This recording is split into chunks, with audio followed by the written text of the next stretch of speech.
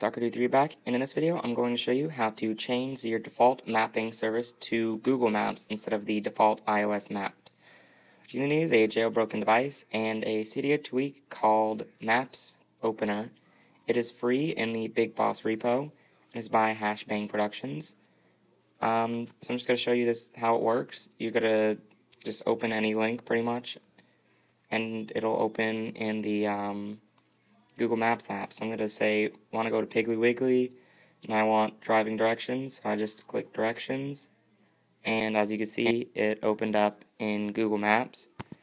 So I'm going to try that again.